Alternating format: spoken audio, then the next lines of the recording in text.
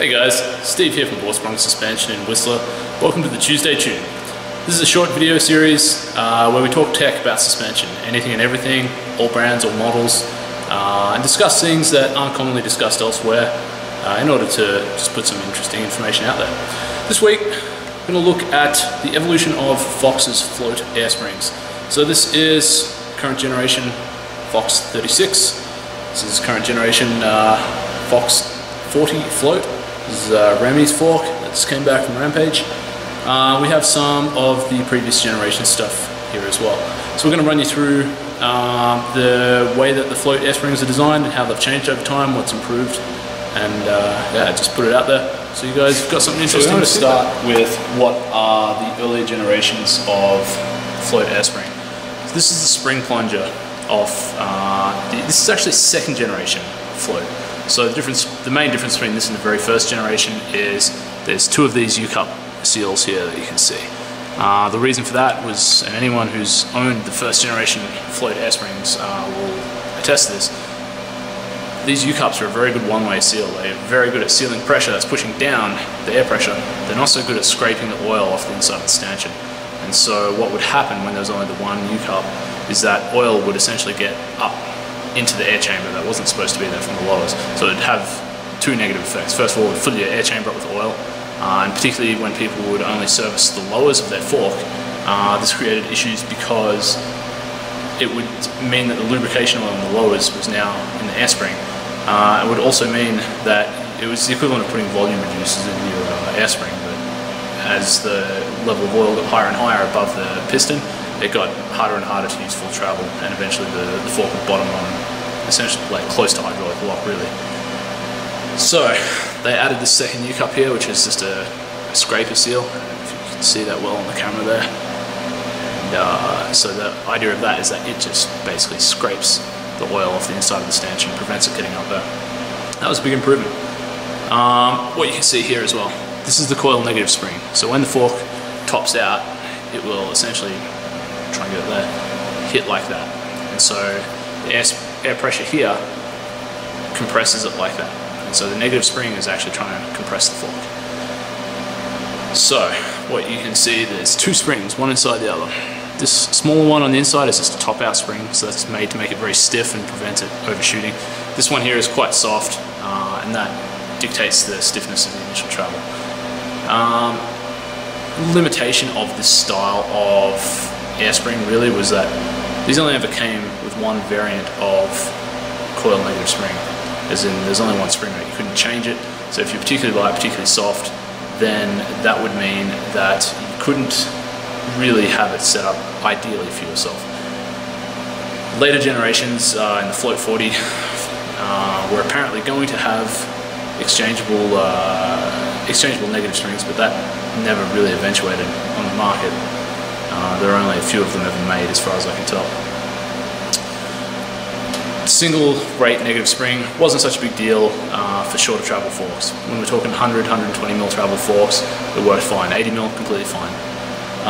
Once we got up to 160, this is out of 36, 160 mil 36. Once we got up to 150, 160, 200 mil travel forks, then it became more of a big deal because the pressure differences meant that lighter riders weren't able to get the fork to fully extend. Heavier riders weren't able to run the pressure that they wanted without it essentially topping out. So that being first/second gen, Fox later moved on to this variant here. So this variant here has a similar sort of setup. It has one top out spring there, and it has, this is a top out bumper, this red thing here, piston with two U-cups that are facing opposite ways, and then it has also this much longer negative spring. And so that meant it could be active over much more. So the current generation of float air springs are, as I said before, fully air sprung. That means air positive, air negative. The advantage of that, really, the biggest single advantage of that is that the air negative chamber means that it's always, the spring rate of the negative spring is always in direct proportion to the positive spring. as compared to the coil negatives, which are always a fixed rate. So those work with a certain range of pressures, whereas the air negative ones, in theory, work at any pressure. So this one here, 36, the NA float air spring. This is comprised of two parts. We have the spring plunger here. So this has your air piston, seal head, top out bumper. And we have the top cap as well. It has your air valve, and this is the transfer shaft. If you have a good look in there, you can see that little dimple. Don't know how good the camera is at focusing on everything at once. So, this is a really cool system in that it lets you easily adjust the travel. So you can insert spaces in here, basically between this, and that will reduce your travel. And you can also at the same time adjust where the transfer port is for that particular travel setting by popping out a little screw up here and simply shifting that up. So it's a really cool system in that they only have to make, like, there's only one part number that they have to make for, you know, a given size of fork there, and it's fully self-equalizing. It doesn't require machining or punching the stanchion. From a design point of view, that's pretty good. It also means, it gives us the opportunity to insert volume spaces like this thing here. The disadvantage of this system compared to the old float system, this now has 1, 2, and 3 moving seals. So it was kind of interesting. This was released at about the same time as the current Talus system. When they released the current Talus system, one of the selling points was that it went from having 3 dynamic seals to 1 dynamic seal. Meanwhile, the float system went from having 1 dynamic seal to 3 dynamic seals. So that was the first generation of the fully air-sprung float systems. They worked well.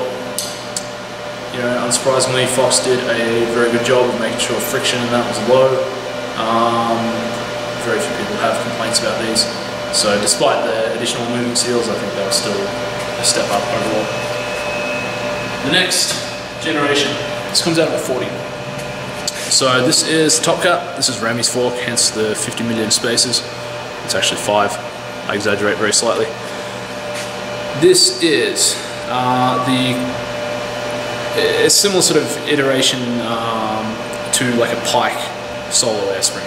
So this equalizes between the positive and negative chambers through a dimple in the stanchion. That dimple is pressed in on the inside, which must be really good fun to manufacture, because it would of course mean that you either have to machine it, which means deburring it afterwards, or even more fun, you would have to press it, and that would mean doing the stanchion in 2 operations instead of 1 on the lathe.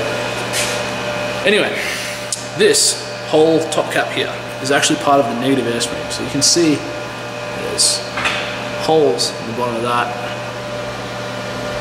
So this area here, between the seal and the seal head here, is part of the negative air chamber, and so is this whole volume of this gold cap. And the reason that Fox can do this in this particular fork is because with 40 you have these really long way apart. So the fact that this protrudes into the positive chamber actually works well, not against it. So this has a very, very large negative air spring chamber, and that means that it is particularly linear. It needs to run like higher volume in the positive chamber, and it means that you run at relatively high pressures compared to something that will run a smaller negative chamber. The system of, it's very similar to RockShox's bottomless token system here. These spaces are clipped together, pretty neat.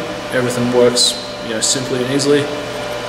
In my opinion, this is probably the best fork air spring currently out there. Simply because it is the closest thing to replicating a coil, but with the advantage, the air advantage of being able to adjust your ending stroke separately.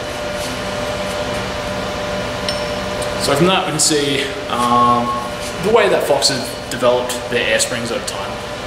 I think it's pretty cool seeing it go from something so simple as a really basic coil negative spring, and obviously we haven't touched on the travel adjust systems here. The travel adjust systems went from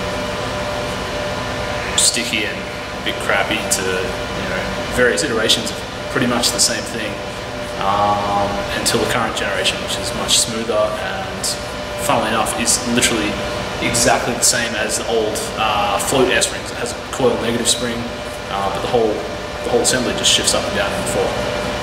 So in that regard, one moving seal instead of three, that's great. The hydraulic travel adjust system is prone to sucking air into the oil over time, needing to be rebled. But other than that, they've been reliable and simple, and they feel pretty good. Anyway, guys, I hope you learned something interesting there. Feel free to leave comments. We're always interested to hear what you have to say.